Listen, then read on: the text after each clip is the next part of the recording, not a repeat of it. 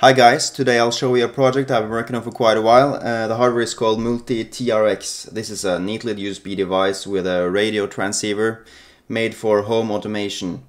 So the purpose of this project was to be able to control cheap hardware that wasn't really meant to be controlled by a computer. This was actually supplied with a remote control like this one and bought in a 3-pack for maybe 200 Norwegian kroners. Another example is this wireless temperature sensor. It's reliable, cheap, and measures both the humidity and temperature. The circuit board of the MultiTRX was designed in Eagle, and the software for the microcontroller, the PIC18F2620, was written in C. So I've spent quite a while on this thing now, and it has gone through maybe 4 or 5 revisions. I've also written some Python code that is actually running on my server right now, and some PHP code that gives me this nice graphical user interface available on every computer in my house and even outside the house.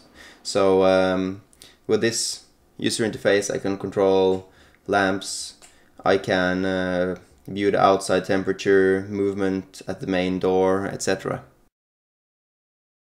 Now we're going to go a little bit more into detail about what happens inside the MultiTRX.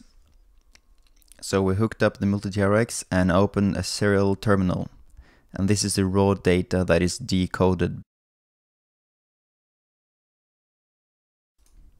By sending a command to the MultiTRX, you get access to a lot of settings. This is a desktop lamp connected to a remote power switch, and by hooking up the MultiTRX to a computer and opening a terminal, we can see the raw data from the remote control, which was meant to control the power switch. So just by copying the strings received and sending them back, we can turn on and off the lamp, just like with a remote control. Here is also shown a wireless temperature sensor, and here we can see the MultiTRX printing out everything to be known about the sensor, including house code, device code, temperature, humidity, and battery status. And here is an example of another sensor which detects activity on a door.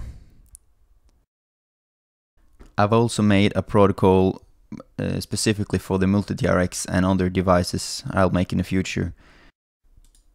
So these 2 terminals belong to one MultiTRX each, and the data transmitted on the right is received on the left terminal, as you can see, and it's actually also repeated out again.